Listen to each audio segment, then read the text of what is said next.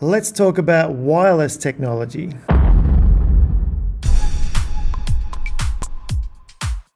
Wireless communication technology. So wireless network is a computer network that uses wireless data transfer between network devices. Wireless networks generally use radio communication to transmit data. Wireless networks can include wireless local area networks, or WLANs, mobile networks, satellite networks, microwave networks. Wireless transmission media are used when it's inconvenient, impractical or impossible to install cables. The faster speeds afforded by the 802.11ax standard place wireless connections on a par with wired networks in terms of speed. Wireless transmission media used in communications include broadcast radio, cellular radio, microwaves, communication satellites, and infrared. Let's look at this table here. Transfer rates of various wireless transmission media. And these are the transfer rates. Gee, there's quite a difference between 2G, for example, and 5G. Huge difference. In fact, there's a massive difference between 4G and 5G. Let's keep going. Wi-Fi communications. For Wi-Fi communication transmissions, you need a transmitter to send the radio signal and a receiver to accept it. To receive the signal, the receiver has an antenna that is located in the range of the signal. Some networks use a transceiver, which both sends and receives signals from wireless devices. Wi-Fi communication is slower and more susceptible to noise than physical transmission media, but it provides flexibility and portability. Wireless computer network components typically use radio signals in either a 2.4 GHz range or a 5 GHz range. We said that before.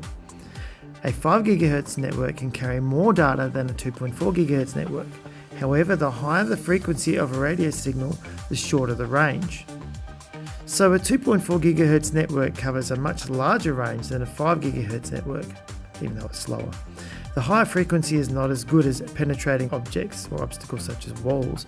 On the other hand, there are a number of household devices such as cordless phones that operate on the 2.4 GHz band, and that could interfere with a broadcast transmission at that frequency. The 5 GHz band does not compete with other common household devices. A number of components now come with a dual band capability to get the best of both worlds. For example, if you've got a Wi-Fi extender at home or something like that, you might notice that you can choose between the two settings, the 5 GHz or the 2.4 GHz. I'd be curious to know which you find to be the most successful, because I still can't decide which is the most successful in my house. Bluetooth. So Bluetooth uses short-range radio waves to transmit data along Bluetooth-enabled devices. These devices contain a small chip that allows them to communicate with other Bluetooth-enabled devices. Examples of such devices are desktop personal computers, notebook computers, handheld computers, mobile phones, fax machines and printers. Fax machines? Who even has a fax machine anymore? Anyway, to communicate with one another, they must be within a specific or specified range, about 10 metres, but the range can be extended to 100 metres with additional equipment.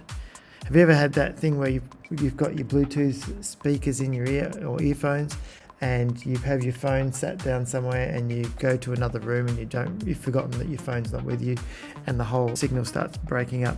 Happens to me all the time. Anyway, a popular use of Bluetooth is to enable hands-free chatting on mobile phones or to play music through speakers or in the car. Most new cars now are sold with Bluetooth built-in. Should I say, are now sold with a built-in Bluetooth station that the user can synchronize with their mobile phone. Bluetooth and Wi-Fi communications technologies use radio signals. Who would have thought?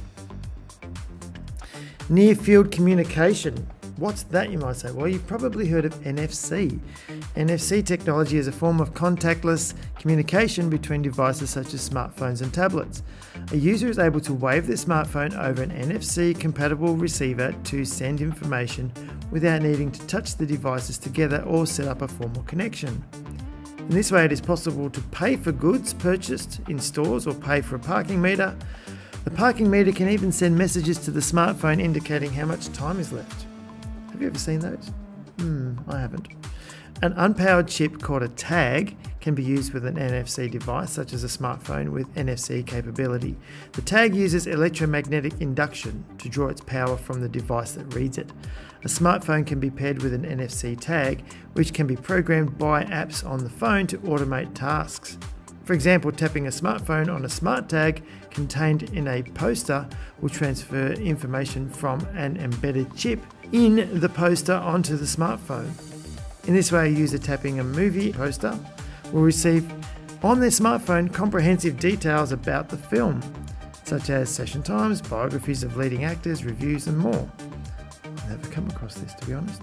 Tapping on a menu in a restaurant could load the menu into the phone along with nutritional information and cooking notes, as if we don't spend enough time on our phones in restaurants as it is. NFC tags are small and cheap to produce, so are suited for a range of uses involving mobile payments and creative marketing. More interesting uses will emerge as people become more aware of the capabilities of NFC. PayWave transactions and Victoria's Myki transportation system are examples of the use of cards with NFC. Waving the card near a card reader allows data to pass from the card to the reader, and hence the transaction is completed with little effort and in almost no time. Microwaves. We're not talking about the one in your kitchen. Microwaves are radio waves that provide a high-speed signal transmission. Microwave transmission involves sending signals from one microwave station to another, like that. Microwaves use line-of-sight transmission, which means that microwaves must transmit in a straight line with no obstructions between microwave antennas. To avoid possible obstruction, such as buildings or mountains, microwave stations often sit on top of buildings, towers, or mountains. Electromagnetic radiation, such as light and radio waves, travel almost as fast through the air as it does through a vacuum. This means that microwave communication is significantly faster than even fibre optic transmissions, which send laser light pulses down glass strands we've talked about before. The glass slows the light beam by 30 to 40%. Microwave transmission, however, is used in environments where installing physical transmission media is difficult or impossible, where the organisation that will be using it occupies a large site and where line-of-sight transmission is available. Communication satellites. Communication satellite is a space station that receives microwave signals from an Earth-based station. It amplifies or strengthens a signal and then broadcasts the signal back over a wide area to any number of Earth-based stations. Other devices such as handheld computers and GPS receivers can also function as Earth-based stations. Transmission from an Earth-based station to a satellite is an uplink. Transmission from a satellite to an Earth-based station is a downlink. A little note here, although satellite internet connections are more expensive than cable internet, they are still the only high-speed option in remote areas. Do you know anyone that has satellite connections for their house? Mobile communication technology. Okay, we all know a lot about this one. A mobile network, also known as a cellular network, uses telecommunication networks to allow users to communicate using their mobile device. A mobile network consists of a number of mobile phone towers or base stations which send and receive signals. Data coverage of these mobile phone towers often overlap, allowing users to stay connected to the network as they move around an area.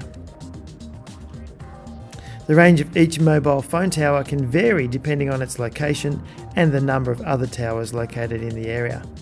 In large cities, each tower may only have a short range, 2 or 3 kilometres, but often these towers overlap with numerous others.